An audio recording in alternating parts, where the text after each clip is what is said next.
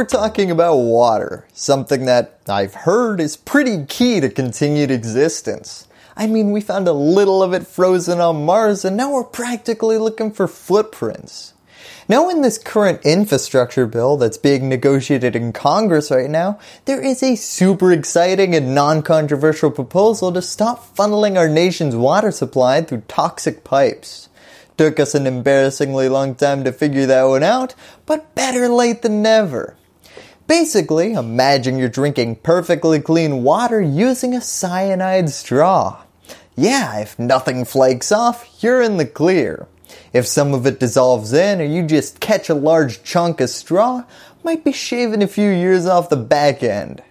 Now this is exactly what happened in Flint, Michigan, where in 2014 the city switched to a water supply with higher acidity, so chunks of toxic pipe were flaking off into the water.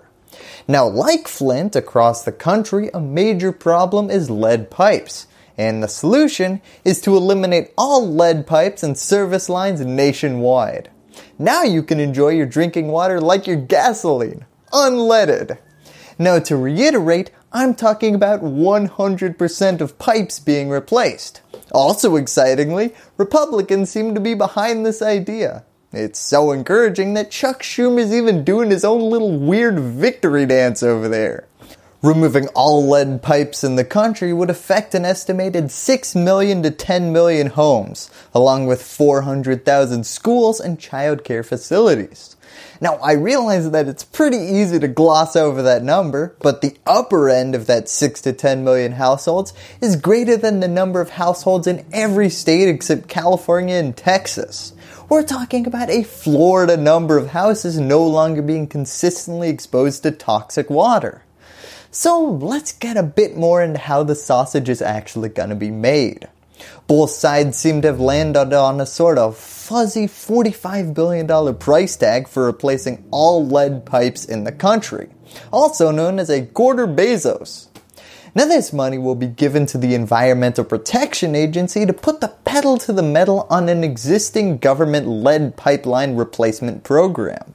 Not inventing the wheel here, just supercharging the car. From there, it'll be handed out in the form of grants to states and municipalities in order to replace their pipes.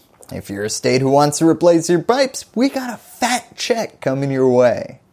Now this all means that the final boots on the ground steps will be administered locally, not by any sort of federal government program. Hope you guys paid attention during your down ballot vote casting.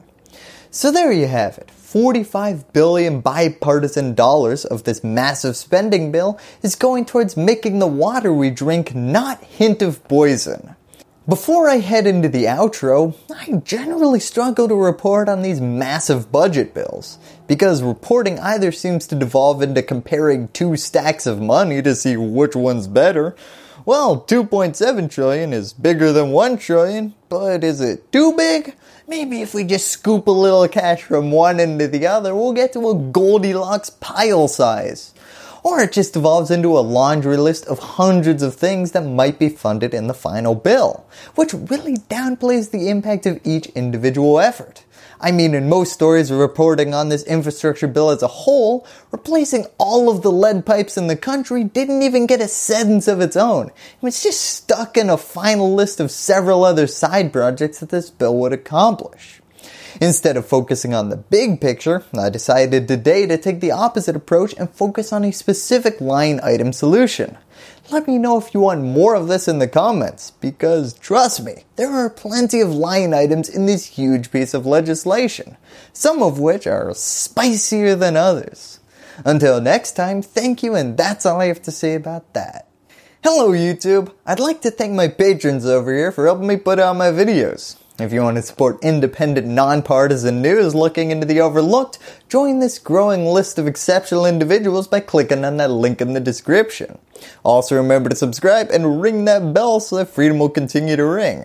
Give me a thumbs up if you like what you saw, and lastly, as always, thank you for watching.